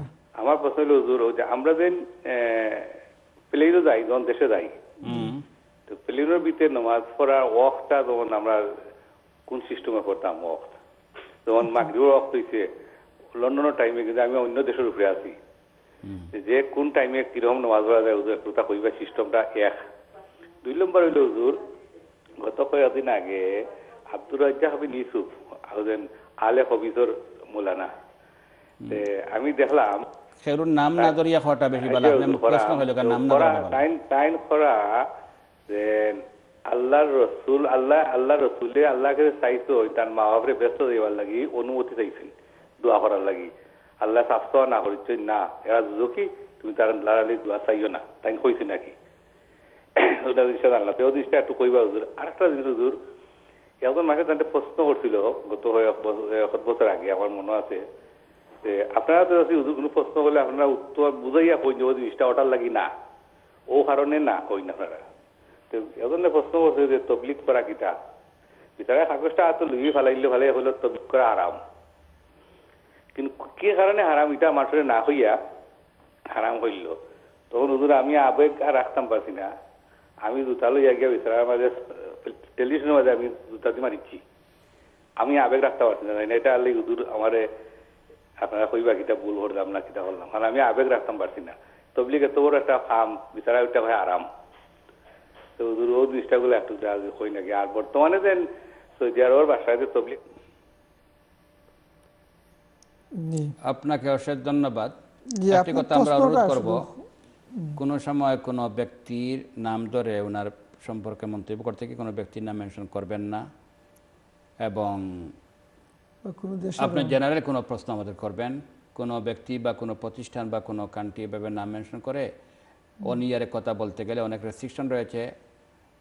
টিভির তো একটা রুল আছে, অফ কমিটি রুল আছে, সেই রুল হিসাবে অনেক সময় জিনিসটা প্রবলেম হয়ে যায়, যার কারণে ফিউচারে আপনি এটা মাথায় রাখবেন। আপনার প্রশ্ন যেটি, প্রথম প্রশ্ন হলো ওনার প্রথম প্রশ্ন ছিল যে প্লেনে নামাজের টাইম, প্লেনে নামাজ করার টাইম টেবিল আপনি কোন টাইমকে ফলো করবেন। সেখানে 3টি টাইম। আপনি যে জায়গা থেকে আপনি ফ্লাই করেছেন, মনে করেন লন্ডন থেকে আপনি বাংলাদেশ যাবেন ফর এক্সাম্পল, তো আপনি ফ্লাই করেছেন লন্ডন থেকে, অ্যারাইভ করবেন বাংলাদেশে, এবং প্লেনটা বর্তমানে উড়ন্ত অবস্থায় আছে হয়তো অন্য তৃতীয় কোনো একটি দেশের উপরে। তো আপনি যে দেশে অ্যারাইভ করবেন ওই দেশের লোকাল টাইমকে ফলো করে নামাজ পড়বেন, নাকি যেখান থেকে ফ্লাই করেছেন ওই টাইমকে ফলো করে নামাজ পড়বেন, না প্লেনটা বর্তমানে উড়ন্ত অবস্থায় যে কান্ট্রিতে আছে লোকাল টাইমকে ফলো করবেন, কোনটি? তার আনসার হল লোকাল টাইম। আনসার কি? Local time. প্লেন যে জায়গায় যে টাইমে আছে ওই জায়গার লোকাল টাইমকে ফলো করেই আপনাকে নামাজ পড়তে হবে। তো উড়ন্ত অবস্থায় প্লেন যে কান্ট্রির উপরে আছে ওই কান্ট্রির লোকাল টাইম হিসাবেই ফলো করে আপনাকে সূর্যাস্ত, মাগরিব বা ইফতারের ক্ষেত্রে আপনি ওই টাইমকেই ফলো করতে হবে। লন্ডন থেকে ফ্লাই করেছে বলে লন্ডনের টাইমকে ফলো করলেও যেভাবে চলবে না, ঠিক তদূর বাংলাদেশে যাবেন, বাংলাদেশের লোকাল টাইমকে ফলো করেও আপনাকে ইফতার বা মাগরিব বা অন্য নামাজ পড়লে চলবে না। প্রশ্ন হলো আপনি এই লোকাল টাইম আপনি কীভাবে আপনি কালেক্ট করবেন। তো আজকাল তো টিভিতে মোটামুটি সামনে যে স্ক্রিন থাকে সেখানেও কিন্তু অনেক সময় লোকাল টাইম কী বা কীভাবে হইতেছে এটা অনেক সময় ইনফরমেশন সেখান থেকে কালেক্ট করে নেওয়া যায়, অথবা প্লেনে যারা দায়িত্বশীল আছেন তাদের কাছে জিজ্ঞাসা করেও আপনি তাদের মাধ্যমেও আপনি জেনে নিতে পারবেন। অথবা তৃতীয় পন্থা, যে আপনি আপনার এইসব কিছু রিসার্চ করে যদি আপনি মনে করলেন যে দেখা যাচ্ছে সূর্য ডুবে গেছে, অনেক সময় প্লেন বুঝে নেওয়া যায় মাগরিবের ক্ষেত্রে বিশেষ করে, যে সূর্য তো আশা করি ডুবে গেছে, অন্ধকার হয়ে গেছে, আপনি মনে করছেন সূর্য ডুবে গেছে, আপনি যদি এটা চোখ দিয়ে দেখতে পারেন সাইটের উইন্ডো খুলে, আপনার মন সাক্ষী দেয়, এটার উপর ভিত্তি করেও আপনি মাগরিবের নামাজ পড়ে নিতে পারবেন। বাকি এশার নামাজ তো মাসা অনেক লম্বা আছে, সেখানে কিন্তু একটু আপনি নিশ্চিত হয়ে এশার টাইম ঢোকার পর আপনি নামাজ পড়লেন, সমস্যা হবে না ইনশাআল্লাহ। আর যদি সুযোগ এরকম হয় যে আপনি দেখলেন যে প্লেনে ওঠার আগেই নামাজটা পড়ে নিয়ে তারপর উঠতে পারতেছেন, এমত অবস্থায় আপনার এই নামাজটা উঠার আগেই আপনি পড়ে নেবেন। ঠিক তেমনিভাবে যদি আপনি মনে করেন যে আমি যে টাইমে অ্যারাইভ করতেছি, আমি এই নামাজটা প্লেনে না পড়ে আমি অ্যারাইভ করার পরেও পড়া সুযোগ রয়েছে, তেমত অবস্থায় আপনি প্লেন না পড়ে আপনি প্লেনটা নামার পরে অ্যারাইভ করার পরে সেখানে গিয়ে আপনি ওই নামাজটা পড়ে নিলেন। যদি এরকম যে নামাজের ক্ষেত্রে সুযোগ রয়েছে, তো 3 ধরনের নামাজ। কিছু নামাজ এমন আছে যে আমি উঠার আগে আমি টাইম হয়ে গেছে আমি পড়ে নিতে পারবো, এটার জন্য আপনি প্লেনে উঠে পড়ার অপেক্ষা না করে আপনি আগেই পড়ে তারপরে উঠবেন। যে নামাজটা প্লেন যেখানে গিয়ে অ্যারাইভ করবে সেখানে নামার পরে পড়ার সুযোগ রয়েছে, সেটা ওইখানে গিয়ে আপনি পড়বেন। আর যে নামাজটা উঠার আগেও পড়া যাবে না, সেখানে গিয়ে টাইম পাওয়া যাবে না, প্লেনই পড়তে হবে আমাকে, সেখানে প্লেন যে জায়গায় আছে ওই জায়গার লোকাল টাইম জিজ্ঞাসা করে হোক, অথবা স্ক্রিনের সাহায্যেই হোক, অথবা আপনি মনের থিঙ্কিং এবং চিন্তার মাধ্যমে এই সিদ্ধান্ত করে হলেও আপনি এইভাবে আপনাকে নামাজ পড়ে নিতে হবে। আল্লাহ সুবহানাহু ওয়া তাআলা অবশ্যই কবুল করবেন। দ্বিতীয় প্রশ্ন আপনার ছিল জি রাসূল সাল্লাল্লাহু আলাইহি ওয়াসাল্লাম তিনি আম্মাকে, নবী করিম সাল্লাল্লাহু আলাইহি ওয়াসাল্লামের মা বাবার সম্পর্কে। তো এখানে দেখেন হাদিসের মধ্যে কন্ট্রাডিকশন রয়েছে, এবং যে কোনো একজন লোকের কোনো একটি অপিনিয়ন বা মতামতকে অগ্রাধিকার দিয়ে যদি একটা মতামতকে বা ভিউকেও রাখতে চান, সেই স্বাধীনতা তাদের রয়েছে, ঠিক আছে। একটি বিষয় আমি আগে বলবো যে যদি কোনো নবীর মা অথবা বাবা জাহান্নামে চলে যান, এই ব্যাপারে খুব সারপ্রাইজ হওয়ার কোনো কারণ নেই। ঠিক উল্টা, যদি কোনো নবীর সন্তান হয়েও জাহান্নামে চলে যান সে ব্যাপারেও সারপ্রাইজ হওয়ার কোনো কারণ নেই। কেন? আপনি যদি কোরআন খুলেন তো দেখবেন নূহ আলাইহিস সালাম কী ছিলেন? নবী। ওনার ছেলে কেনান, নবীর সন্তান হওয়া সত্ত্বেও কেনান সে জাহান্নামী, এটা কোরআনে পরিষ্কার বলেছে। এজন্য নবী হলেই যেন ওনার সন্তান জান্নাতি হবে এটা যেভাবে বাধ্যবাধকতা নেই, ঠিক তেমনিভাবে নবী হওয়ার কারণে ওনার বাবা জান্নাতি হতেই হবে এটা মোটেই জরুরি নয়। তার প্রমাণ ইব্রাহিম আলাইহিস সালাম, ওনার বাবা আজর, কোরআন পরিষ্কার বলেছে ওনার বাবা মুসলমান ছিলেন না। এবং বুখারী শরীফের হাদিসে পরিষ্কার এসেছে কঠিন কিয়ামতে যখন ইব্রাহিম আলাইহিস সালাম ওনার বাবাকে দেখতে পাইবেন জাহান্নামে নিক্ষেপ করা হচ্ছে, উনি বলবেন আয় আল্লাহ, আপনি তো না অন্ততপক্ষে বলেছিলেন আপনি আমাকে লজ্জিত করবেন না, আমার বাবা জাহান্নামে পড়ে তো আমি লজ্জা পাবো। আল্লাহ সুবহানাহু ওয়া তাআলা বলবেন ইব্রাহিম তুমি তোমার পায়ের দিকে তাকাও, তুমি তোমার পায়ের দিকে তাকাও। ইব্রাহিম ইসলাম তখন পায়ের দিকে তাকাবেন, মুহূর্তের মধ্যে আল্লাহ সুবহানাহু ওয়া তাআলা ইব্রাহিম ইসলামের বাবার আকৃতি চেঞ্জ করে ওনাকে একটি হাইনার, একটা গন্ডারের সুরতে চেঞ্জ করে দেওয়া হবে এবং হাত পা বেঁধে রক্তাক্ত অবস্থায় মাটি এবং কাদা লাগা অবস্থায় একটা হাইনারকে, একটা গন্ডারকে জাহান্নামে নিক্ষেপ করা হচ্ছে দেখানো হবে ইব্রাহিম ইসলামকে লজ্জা থেকে বাঁচানোর জন্য। কিন্তু এর পরেও আল্লাহ সুবহানাহু ওয়া তাআলা ইব্রাহিম নবীর সুপারিশের পরেও, খলিলুল্লাহ হওয়ার পরেও ওনার বাবাকে জান্নাতে দিবেন না। কেন? আল্লাহ সুবহানাহু ওয়া তাআলা জান্নাতকে হারাম করে দিয়েছেন মুশরিকদের জন্য। তো আমরা এখানে কি পাইলাম? যে নবী হওয়ার কারণেই ওনার বাবা বা মা জান্নাতে চলে যাবেন এই কথা মোটেই জরুরি নয়। নবী হওয়ার কারণে ওনার ছেলে বা সন্তান বা বিবি জান্নাতে চলে যাবেন এটাও মোটেই জরুরি নয়। লূত আলাইহিস সালাম, নূহ আলাইহিস সালাম নবী হওয়া সত্ত্বেও ওনাদের উভয় ওয়াইফ সম্পর্কে কোরআন বলেছে ওনারা কাফেরা ছিলেন, ওনারা জাহান্নামে যাবেন। আপনি দেখেন সূরা তাহরিম খুলে, দরাবাল্লাহু মাসালাল লিল্লাযিনা কাফারু ইমরাআতা নূহিন ওয়া ইমরাআতা লূত, সেখানে আয়াতের এন্ডে বলা হয়েছে যে এই দুজন ওয়াইফ কী ছিলেন? কাফের ছিলেন, কানাতা মিনাল কাফিরিন। এবার আসুন নবী করিম সাল্লাল্লাহু আলাইহি ওয়াসাল্লামের মার বাবার ক্ষেত্রে। এখানে রাওয়ায়াতের মধ্যে কন্ট্রাডিকশন রয়েছে। মুসলিম শরীফের হাদিস অনুযায়ী একজন ব্যক্তি উনার বাবা সম্পর্কে প্রশ্ন করেছিল, ইয়া রাসূলুল্লাহ আমার বাবা কোথায়? নবীজি বললেন তোমার বাবা যেহেতু মুসিবতে মারা গিয়েছেন উনি তো জাহান্নামে। তখন নবীজি লক্ষ্য করলেন যে ওই সাহাবীর চেহারা একটু মলিন হয়ে গেছে, হায় রে হায় আমার বাবা জাহান্নামে। স্বাভাবিক একটা রক্তের সম্পর্কের কারণে ছেলে হিসাবে ওনার মনে একটু কষ্ট চলে এসেছে। নবী রাসূল ওনাকে সান্ত্বনা দেওয়ার জন্য বললেন তুমি সারপ্রাইজ হওয়ার কোনো কারণ নাই, তোমার বাবা এবং আমার বাবাও জাহান্নামে, তোমার বাবা যেভাবে জাহান্নামে আমার বাবাও জাহান্নামে। এই হাদিস থেকে, এটা মুসলিম শরীয়তি হাদিস, অনেক উলামায়ে কেরাম এই মত নিয়েছেন যে রাসূল আমার বাবাও বা মাও জাহান্নামী হবেন। কিন্তু যেহেতু হাদিসে কন্ট্রাডিকশন রয়েছে, অন্য উলামায়ে কেরাম বলতেছেন এই বাবা বলতে আল্লাহ মিন করেছেন ওনার চাচা আবু তালিবের কথা, আর আল্লাহ নবী বাবা পান নাই, জন্মের আগেই বাবা ইন্তেকাল হয়ে গিয়েছে এবং আবু তালিবকে কলিমা অফার করেছিলেন, আবু তালিব গ্রহণ করেন নাই। তো উনি বলতেছিলেন এটাই যে তোমার বাবা যেভাবে জাহান্নামে, আমার বাবার মতো বাবার জায়গায় আমার চাচা আবু তালিব উনিও জাহান্নামে যাবেন। আর সত্যি আবু তালিব তো আর উনি ইসলাম কবুল করেন নাই, উনি জাহান্নামে যাবেনই। নবী আকরাম সাল্লাল্লাহু আলাইহি ওয়াসাল্লামের মা বাবার ক্ষেত্রে আল্লাহ নবী পারমিশন চেয়েছিলেন, পারমিশন প্রথমে দেওয়া হয় নাই, এটাও হাদিস। কিন্তু অন্য আরেকটি হাদিস এসে তিরমিজি শরীফে পরবর্তীতে লেইটে আল্লাহর নবী সাল্লাল্লাহু আলাইহি ওয়াসাল্লামকে পারমিশন দেওয়া হয়েছে এবং উনি ওনার মা বাবার খবর জিয়ারত করেছেন, তার জন্য মাগফিরাত দোয়াও করেছেন। আল্লামা জালালউদ্দিন সুয়ুতি রাহমাতুল্লাহ আলাইহি উনি বিভিন্ন হাদিসের মধ্যে প্রমাণ করেছেন এবং উনি এটাই ওনার মতামত ব্যক্ত করেছেন যে ইনশাআল্লাহ নবী করিম সাল্লাল্লাহু আলাইহি ওয়াসাল্লাম মা বাবার জান্নাতি হবেন। কেন? যে আল্লাহ সুবহানাহু ওয়া তাআলা লেইটে নবীকে পারমিশন দিয়েছেন, তাদের সুপারিশ করেছেন এবং কোন কোন বর্ণনা মতে রাসূলুল্লাহ সাল্লাল্লাহু আলাইহি ওয়াসাল্লাম তাদেরকে জীবিত করে দেওয়া হয়েছিল মুজিজা হিসাবে এবং তাদেরকে ইসলাম অফার করেছেন, তারা ইসলাম গ্রহণ করেছেন। আবার কেউ কেউ বলতেছেন যে যেহেতু নবী করিম সাল্লাল্লাহু আলাইহি ওয়াসাল্লাম নবুয়ত প্রাপ্তির অনেক আগেই, বাবা তো দুনিয়াত আল্লাহ নবীর জন্মের আগেই চলে গেলেন, মাও 6 বছর বয়সে দুনিয়াতে চলে গেলেন, আল্লাহ নবী তো নবুয়তি প্রাপ্ত হওয়ার অনেক আগেই তার দুনিয়াতে চলে গিয়েছেন। প্রশ্ন তো হলো নবী নবুয়তি পাওয়ার পরে 40 বছর পরে যখন ইমানে দাওয়াত দিয়েছেন তখন কারা নবী, কারা মুসলমান, এই প্রশ্ন। ওই সময় তো ওনার মা বাবা ছিলেনই না, উনারা আগেই ফতরতের জমানায় চলে গেছেন। ফতরতের জমানায় যারা এক আল্লাহর উপর বিশ্বাস করবে আমরা আশা রাখি তারা জান্নাতি হবে। ফতরতের জমানায় অনেক ছিল, তখন তো রিসালাত তাদের সামনে আসে না হিসাবে তারা এক আল্লাহকে বিশ্বাস করলেও, তৌহিদের উপর বিশ্বাস করলে আমরা আশা রাখতে পারি তারা জান্নাতি। এই আহলে ফতরতের জমানার যারা মুয়াহিদ হবেন, তৌহিদপন্থী হবেন, তাদেরকে আল্লাহ পাক জান্নাত দিবেন। এই রুলের উপর ভিত্তি করেও অনেক উলামা কেরাম বলেছেন যে আমরা আশা রাখি যে নবী করিম সাল্লাল্লাহু আলাইহি ওয়াসাল্লামের মা বাবা জান্নাতি হবেন। কিন্তু আমি আবারও বলবো যে এই ব্যাপারটি কিন্তু আমাদের এখানে জাজমেন্ট করার কোনো প্রয়োজন নাই। আল্লাহ আমাকে জিজ্ঞাসা করবেন না, আপনাকেও জিজ্ঞাসা করবেন না নবীজির মা বাবা কী করলে ভালো হবে না হবে, কী সিদ্ধান্ত আল্লাহ নেবেন, এটা আল্লাহই ভালো জানেন। এটা আল্লাহর উপর হাওয়ালা করাটাই ভালো। হাদিসে কন্ট্রাডিকশন রয়েছে, দুইটি মতামত রয়েছে।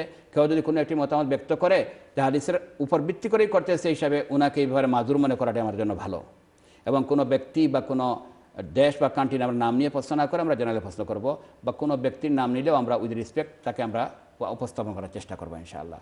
আপনার তৃতীয় প্রশ্ন আরেকটি ছিল তাবলীগ সম্পর্কে। আমরা ওই প্রশ্নটার উত্তর ইনশাআল্লাহ ছোট্ট একটা বিরতি যেতে হচ্ছে। সম্মানিত ইকরা বাংলার দর্শক শ্রোতা, আমরা ছোট্ট একটি বিরতি যেতে হচ্ছে। বিরতির পর আবার যখন ফেরত আসবো ইনশাআল্লাহ আপনার এই প্রশ্নের উত্তর দেওয়া হবে এবং আরও নতুন কল নেওয়ার চেষ্টা করবো ইনশাআল্লাহ। আশা করি দর্শক শ্রোতা আমাদের সঙ্গে থাকবেন। বিরতির পর দেখা হবে। আসসালামু আলাইকুম ওয়া রাহমাতুল্লাহি ওয়া বারাকাতুহু।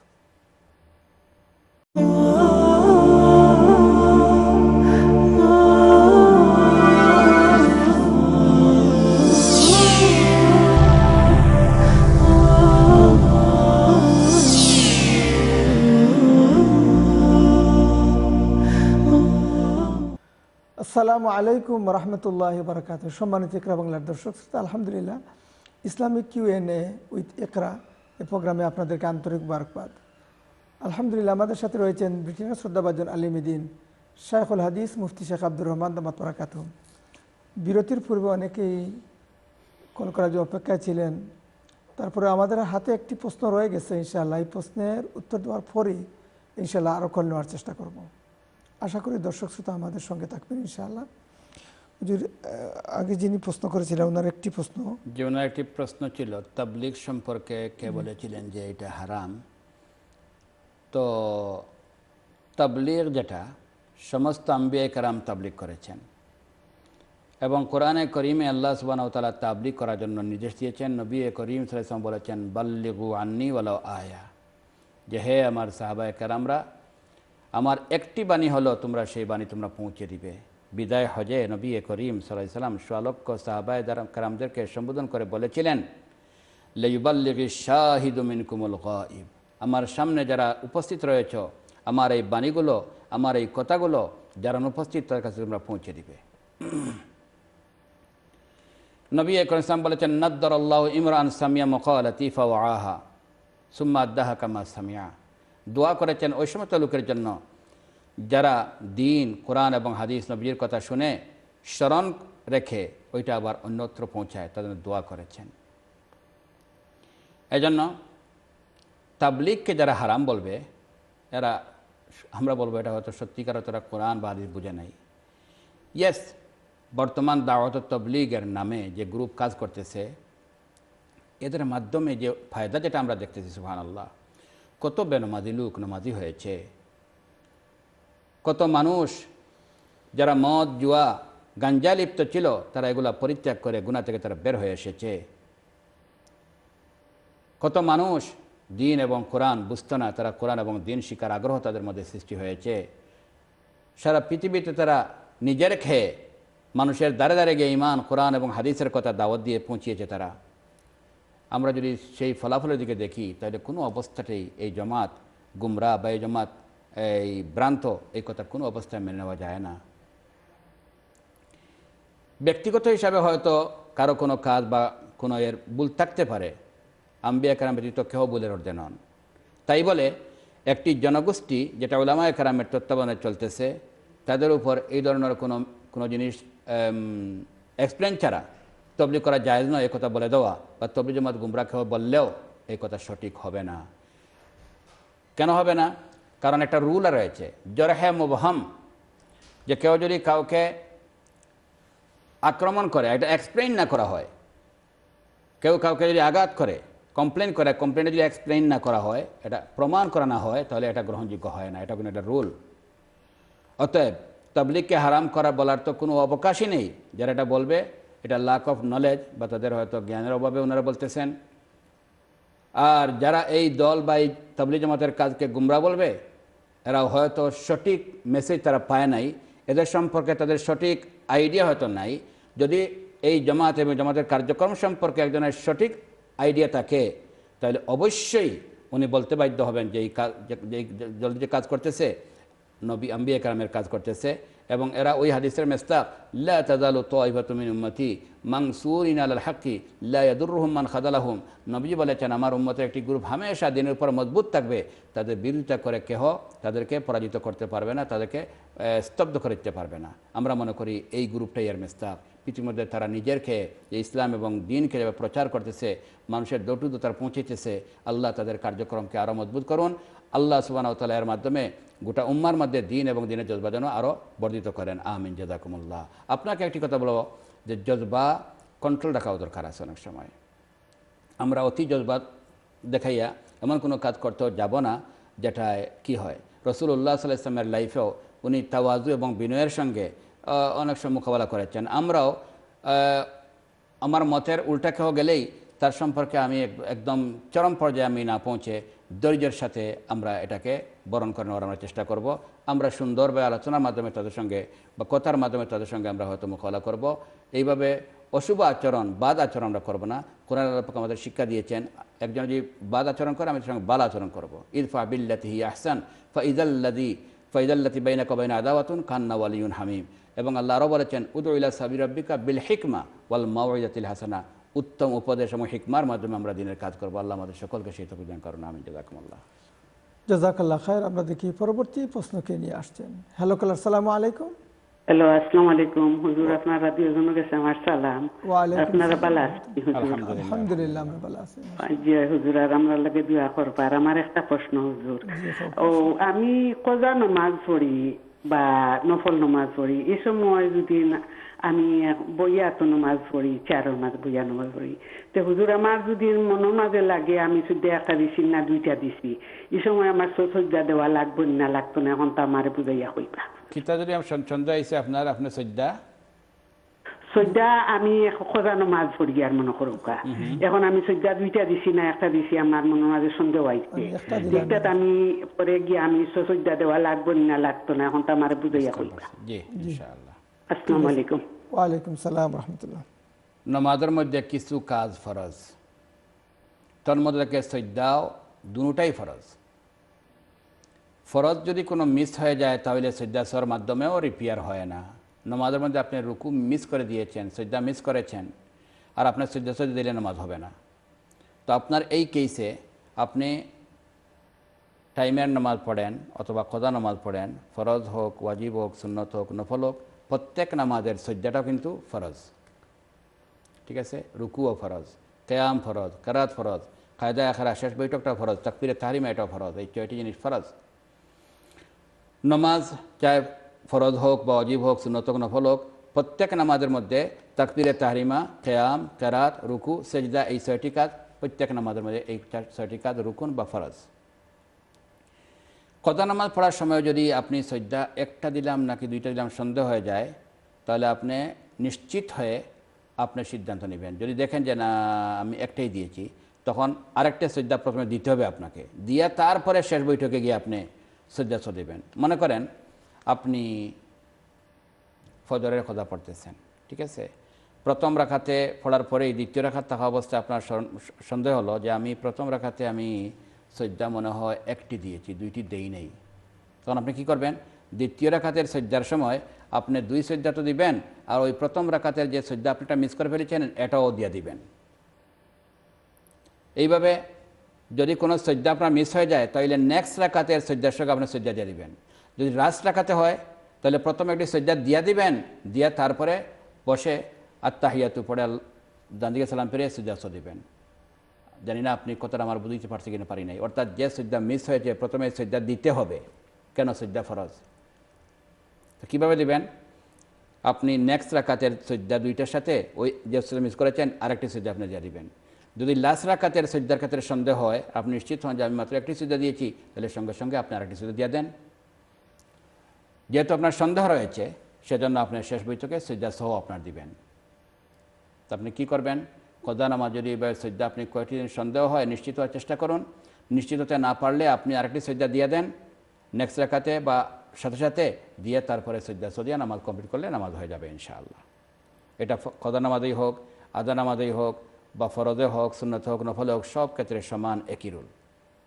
মনে রাখবেন সজ্জা সহ দেওয়া হয় কদা মিস এই ওয়াজিব মিস হলে, ফরজ মিস হলে ফরজ না দেওয়া পর্যন্ত, আদায় না করা পর্যন্ত সজ্জা সহ আদায় হয় না। হ্যাঁ, আপনি কেন সজ্জা দিবেন তাহলে প্রশ্ন হলো যে আপনি সজ্জা দিলে মিসিং সজ্জা আপনি দিয়ে দিলেন, তারপরে কেন আপনি সজ্জা দিবেন? যেহেতু এই সজ্জাটা সঠিক জায়গায় আপনি দেন নাই, লেট হয়েছে আপনার।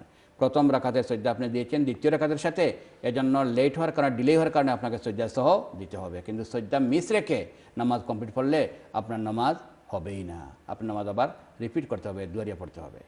ঠিক আছে, জাযাকুমুল্লাহ। জাযাকাল্লাহ খায়র। আমরা দেখি পরবর্তী প্রশ্নকে নিয়ে আসছি। হ্যালো কলার, আসসালামু আলাইকুম। আসসালামু আলাইকুম।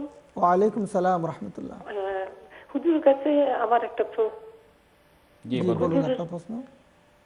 হুজুর কাছে আমার একটা প্রশ্নটা হলো আমি অজু নিয়ে আমার হাতটা বাম হাতটা ব্যথা পাইছি, এটা ওরা পুরো হসপিটাল থেকে প্লাস্টার করে দিছে, ডাইন হাতটা ঠিক আছে, কোন থেকে গোড়া হাতের 4টা আঙ্গুল বাকি আর কি বাইরে, আর বুড়ো আঙ্গুলটার হাফ।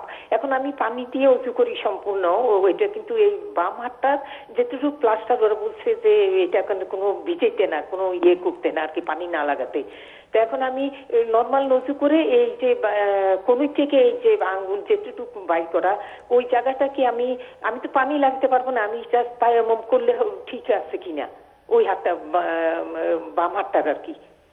আচ্ছা ঠিক আছে, আর কোনো প্রশ্ন আছে আপনার? জি, এটা আর আমি যা তায়াম্মুমটা করি আমি কি করছি 2-3 দিন ওই ওয়ালের মধ্যে, আমার বাথরুমের ওয়ালের মধ্যে হাত মুছে আমি ওই ব্যান্ডেজটার উপরে হাত দিয়ে মুছে নিছি। এটা কি ওজুটা ঠিক হয়েছে কিনা আমি একটু ওজু করতে জানতে চাই। কোন হাতে আপনার ব্যান্ডেজ, বাম হাতে না ডান হাতে? আমার বাম হাতে। বাম হাতে। আপনার সব আঙ্গুল খোলা আছে? শুধু না 4টা আঙ্গুল খোলা আছে, আর বুড়ো আঙ্গুলটার হাফ প্লাস্টিকের ভিতরে আর হাফ খোলা। ঠিক আছে, আমি বলতেছি আপনাকে ইনশাআল্লাহ। ওকে। আপনার প্রশ্ন হলো আপনি অজু করবেন, কিন্তু আপনার বৃদ্ধাঙ্গুলি যেটা, এই আঙ্গুলিটা প্লাস্টার করা আছে, হাফ খোলা আর হাফ প্লাস্টার দিয়ে ব্যান্ডেজ করা। তো আপনি অজু কীভাবে করবেন? তো স্বাভাবিক অজু আপনি যেভাবে সারা ডান হাত দিয়ে তো আপনি পুরা অজু সবটা করে মুখ ধৌত সবটাই ঠিকমতো করবেন, হাতটাও পুরা বাকি অংশ সব ধৌত করবেন। ব্যান্ডেজের বাইরে জায়গা যেটা, এটাও আপনি যতটুকু যদি পানি লাগানো সম্ভব হয় তাহলে এটা আপনি পানি দিয়ে ধুয়ে নেবেন, আর ব্যান্ডেজের উপরে ভিজা হাত দিয়ে আপনি মাসা করে নেবেন, এটা ধুইবেন না। এখন যদি আপনার যে অংশটুকু বের হওয়া আছে যদি এখানেও পানি লাগালে সমস্যা হয় মনে করেন, তাহলে আপনি ব্যান্ডেজ সহ এই অংশটুকু আপনি মাসা করে নেবেন। ঠিক আছে? আর যদি ব্যান্ডেজের উপরে তো মাসা করে চলবে, যে অংশ বের হওয়া আছে যদি এই জায়গা দৌত করা সম্ভব হয় তাহলে এই জায়গা সহ বাকি সারা যতটুকু জায়গা দৌত করা সম্ভব এইসব জায়গায় ধুইয়া আপনি অজু করবেন, আর শুধু ব্যান্ডেজের উপরে আপনি মাসা করবেন। অর্থাৎ যে জায়গা আপনি ধুইতে পারতেছেন না ব্যান্ডেজ, ওই জায়গাটা বা এই সাইডের যদি সামান্য অংশ থাকে ধোয়া যায় না, তাহলে এই জায়গা সহ আপনি মাসা করে নিলে হবে। বাট যতটুকু ধোয়া সম্ভব অতটুকু জায়গা আপনাকে ধুইতেই হবে। তাহলে কী করলেন আপনি? পুরা অজু দোয়ার জায়গা ধৌত করবেন, শুধু ব্যান্ডেজের উপর জায়গাটা আপনি মাসা করবেন। মাসা কীভাবে করবেন? ভিজা হাত দিয়া এইভাবে উপরে একটু মাসা করে নিলেন, বাস হয়ে গেল। এটা করলে কিতাবের পরিভাষায় বলে মাসাহ আলাল জাবিরা, মাসাহ আলাল জাবিরা, পট্টি বা ব্যান্ডেজের উপর মাসা করা। জাযাকুমুল্লাহ। জাযাকুমুল্লাহ খায়র। আমরা দেখি পরবর্তী প্রশ্নকে নিয়ে আসছেন। হ্যালো কলার, আসসালামু আলাইকুম।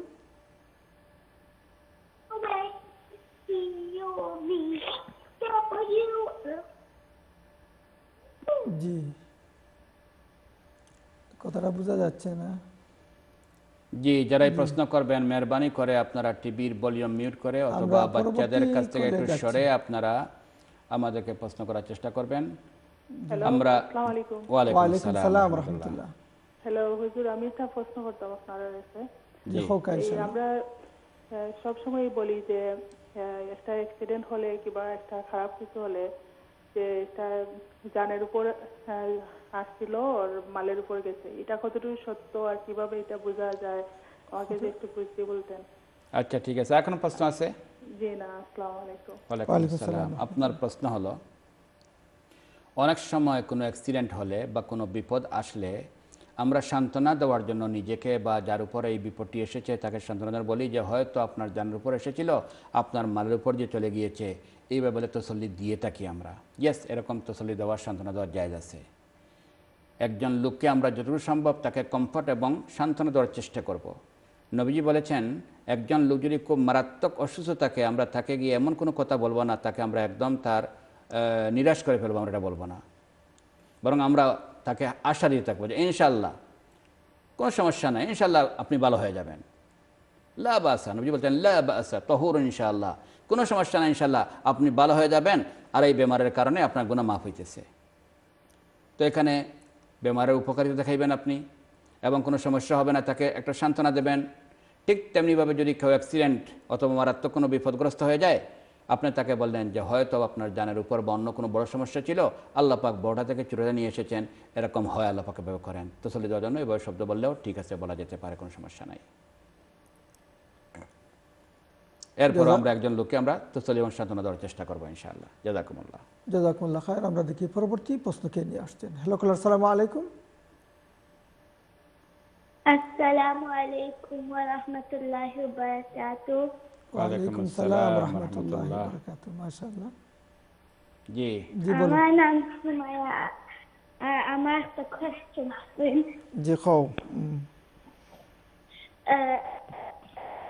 যেন আপনি একটা কাদা আমার লেখার আরবিক যেন পেপার আরবিক লেখা আর ওটা লাইক আর কোনটা নাই হরবার ওটা লগে ওটা কিতা হরতা কিতা হরতাই লেখা একটা ওখানে যে পেপার ওটা কিতা হরতা।